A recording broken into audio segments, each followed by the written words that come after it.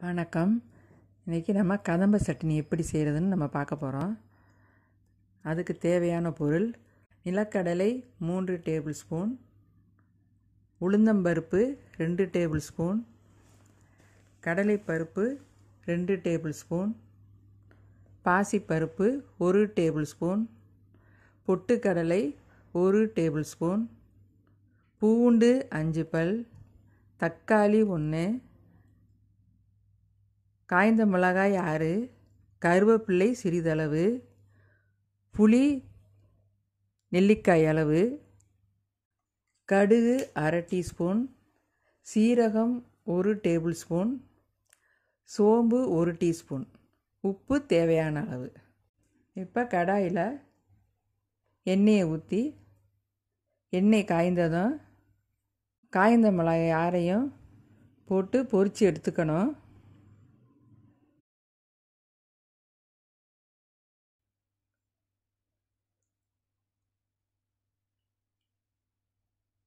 பூண்டு கருவேப்பிள்ளை 2ஐயும் போட்டு பொரிய விடணும். கருவேப்பிலை பொரிஞ்சு வரவும் நிலக்கடலையும் கடலைப்பருப்பையும் போட்டு பொரிய விடணும். நல்லா பொரிஞ்சு சிவக்க வரையில் உளுந்தையும் பாசிப்பருப்பையும் போடணும்.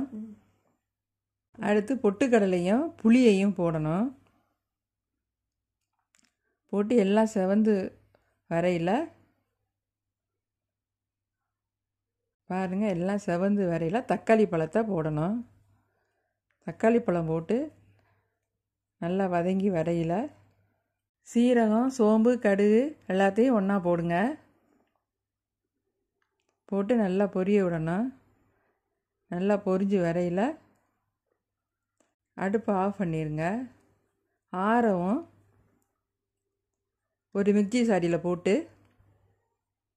சிறிதளவு உப்பு, தண்ணி சிறிதளவு ஊற்றி இந்த மாதிரி அரைச்சிக்கணும். பாருங்கள், கதம்ப சட்னி ரெடி ஆயிடுச்சு.